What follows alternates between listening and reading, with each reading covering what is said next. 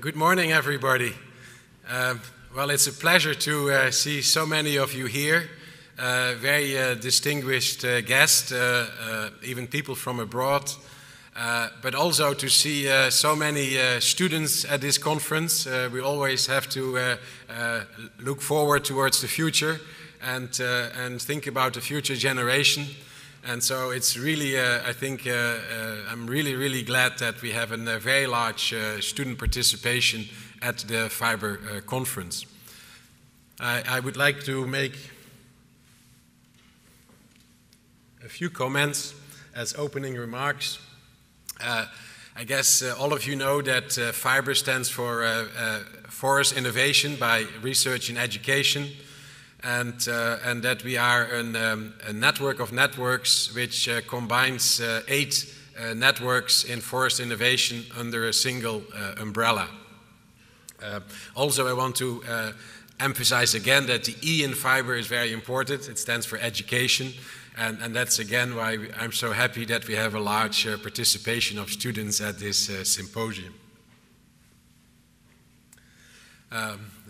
We have a large number of participating universities, 29 by last count, all over Canada, and they stretch all the way from east to west, and I think we really represent most of the Canadian forest innovation research at universities. Obviously, it's always important to acknowledge our partners. And so NRCan, and I'm happy that the Assistant Deputy Minister of NRCan, Tom Rosser, is here with us. The FP Innovations and the CEO of FP Innovations, Pierre Lapointe, is with us as well. FPAC and Catherine Copton, the Vice President of FPAC, the Forest Products Association of Canada. And I guess also PepTech is here as well. We have been working with them on PepTech Day, and again they're working with us here on publicizing this event. We have a vision which was formulated in a strategic workshop, and it's very much aligned with the Vision 2020 of FPAC. Which deals with the people, products, and performance. And so we have a vision which accompanies that vision, but it's based on what universities can do to advance the agenda. And so we are a university-led network, but we very much collaborate with our partners, which I mentioned before. We already have had many events, and I think together we're really making history. We've had, as I mentioned, a strategic workshop. We have had 2 regional workshops, one in Quebec City, one in Edmonton. All of their networks have had workshops, and some of them were collaborative. For instance, in the Green Fiber Network, we had invited LignoWorks and Bioconversion to our network and had a joint poster session. And so we're starting to create synergies among these networks. And here you see some of the events which have been taking place and the people who have been participating in these events. And we continue that tradition today and the rest of this week.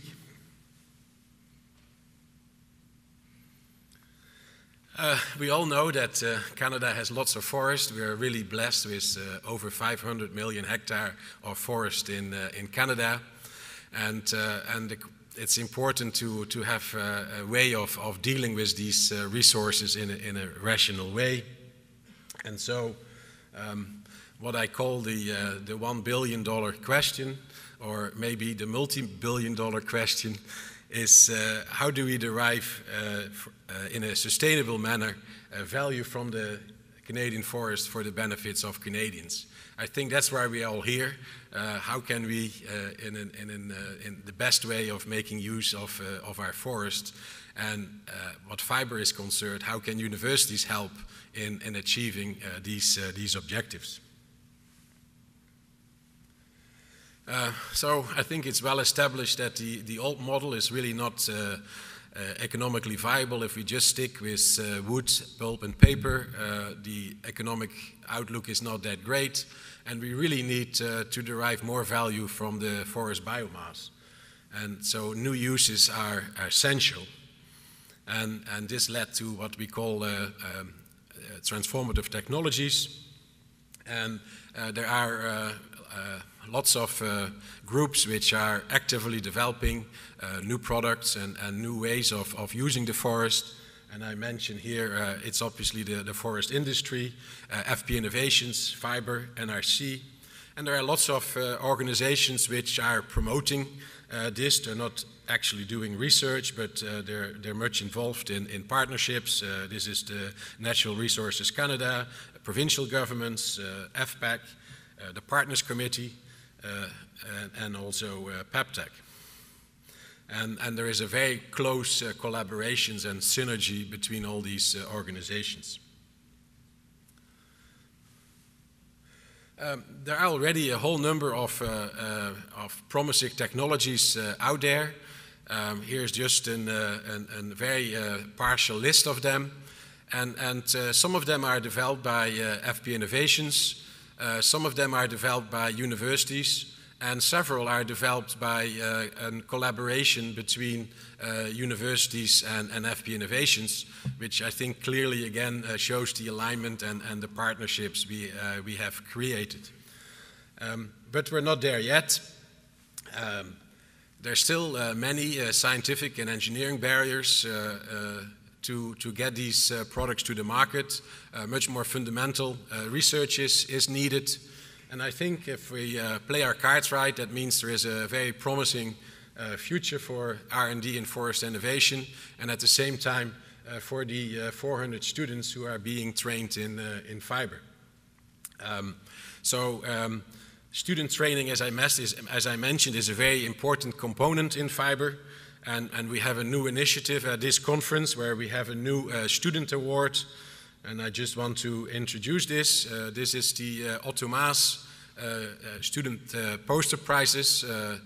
There will be 3 of them of $1,500, $1,000, and $500. They will be selected this week by about a dozen or more judges, and the announcement will be made on Thursday.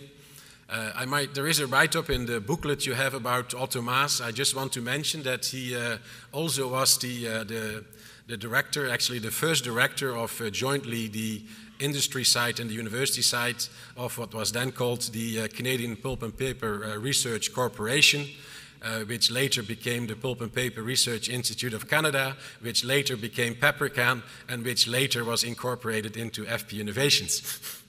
And so he is one of the founders or directors of the pulp and paper industry in Canada, and I think it's very appropriate that the prize is named after him.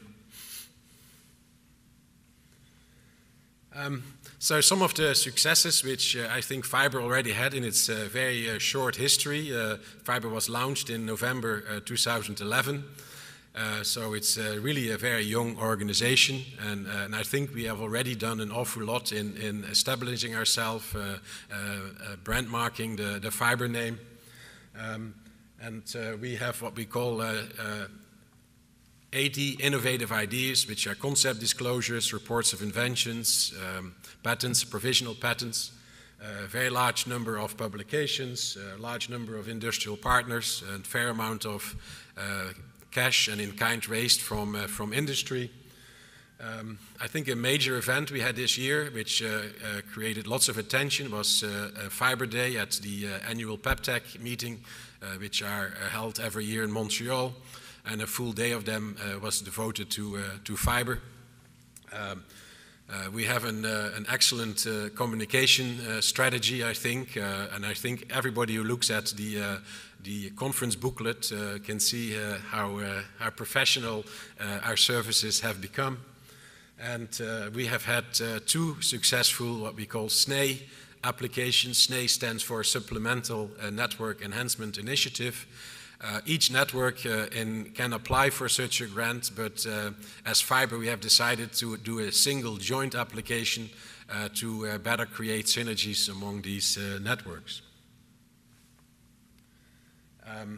So the latest SNE was just recently approved for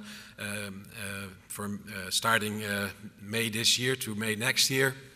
And it creates a number of activities which I've summarized there, but they fall under three headings. One is collaboration, one is knowledge mobilization, and one is enhanced student training. And all of this we do within FIBRE. And so we're setting up a number of regional workshops to create synergy among the networks.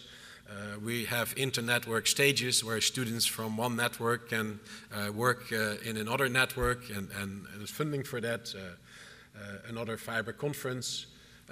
And then to accelerate knowledge transfer, we have design projects, a traveling roadshow where we're going to visit specific industrial partners to see how we can work together. And enhanced student training. One of the proposals is for next year to have a large student summer school. So hopefully we will attract some 300 students or more from Canada to listen to PIs giving presentations and presenting posters and having again a student workshop. We have international stages, so if there are international collaborations, we have funding for sending students abroad.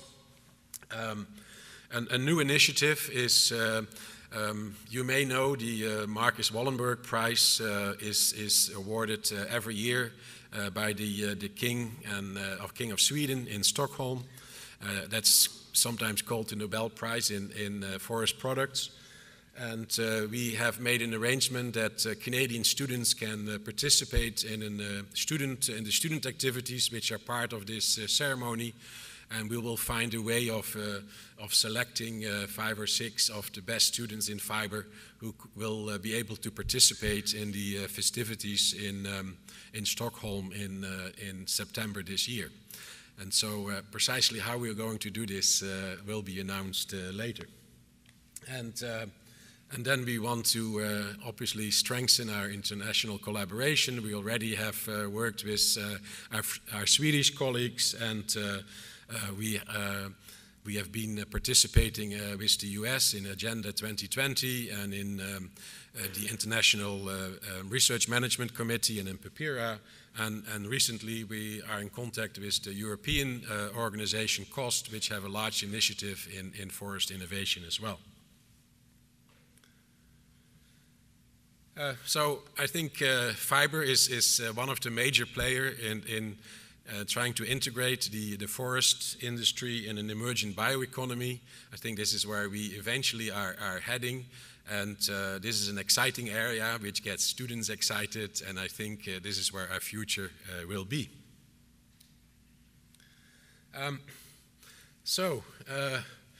I think I want to keep stressing that we're just part of one link in the whole innovation chain with our partners, with FP Innovations, FPEC, NRCan, NSERC. And so our activities have brought us together here at the first FIBRE conference, and I think this is a major event. I think we are making history today.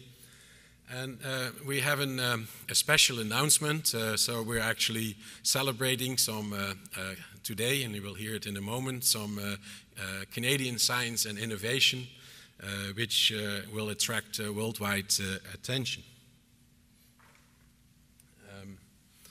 I just mentioned earlier the Marcus Wallenberg Prize, and we have a representative of the Mark Wallenberg Prize Committee here with us. And shortly, Professor Rosen will make an important announcement, which I think you will all like to hear. So this is really all I have to say. I want to thank our partners, our networks, part of Sentinel, and I want to hope you will enjoy the conference this week. Thank you for your attention.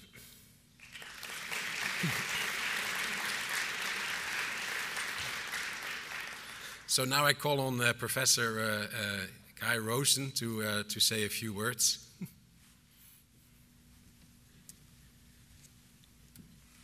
Thank you very much, Theo. Ladies and gentlemen, dear colleagues, friends, on behalf of the Marcus Wallenberg Foundation and its chairman, Marcus Wallenberg, I want to thank the FIBRE network for generously offering us the possibility to give an announcement at this first conference. My name, as you heard, is Kai Rosén, and I have the privilege to serve as the Executive Secretary of the Marcus Wallenberg Foundation. The Marcus Wallenberg Prize is an international prize which was established in 1980 to acknowledge the lifetime activities and the memory of the old Marcus Wallenberg, and who was the late chairman of Stora Kopparbergs Bergslags AB, now Stora Enso. Each year, the prize recognizes a single scientific achievement by one or a small group of scientists. In the view of the prize selection committee and its board of the foundation, the selected breakthrough has had an impact or will have a potential to significantly affect the performance of the forest-based industries. While rewarding the winners, the prize also intends to stimulate further research around the world. This year, the prize will be given for the 30th time, and the prize sum is 2 million Swedish crowns. I'm happy to be here in Canada today. Canada is the most significant country in the view of the prize. Very important contributions are on a regular basis being delivered in various functions of the prize. We are fortunate to have excellent connections to the Canadian forest-based industry and research community. But maybe even more important to the prize is the fact that Canada has, over the years, contributed by delivering many excellent nominations, resulting in 6 awards, including 7 prize winners so far. By now, I guess you all have concluded that my reason to show up here is not to speak generally about the prize, but to add to the list of distinguished prize winners from Canada. I will get straight to the point by quoting from the motivation by the prize selection committee. A press release is being circulated at this very moment. The Marcus Wallenberg Foundation proudly announces that the 2013 Marcus Wallenberg Prize is awarded to Professor Derek Gray.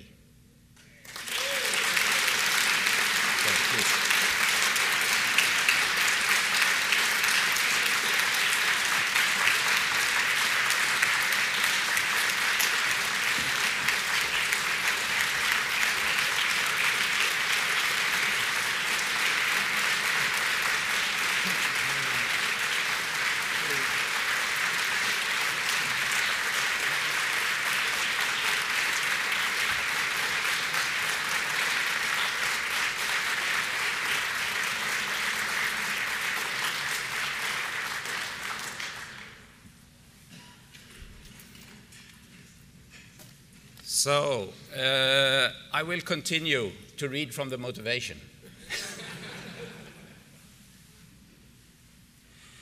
So, the prize is awarded to Professor Derek Gray, McGill University, Canada, for his path-breaking research on nanocrystalline cellulose.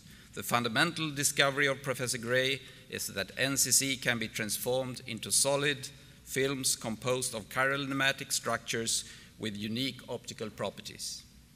This creates the potential for new wood and other lignocellulose products for different new unique value-added applications.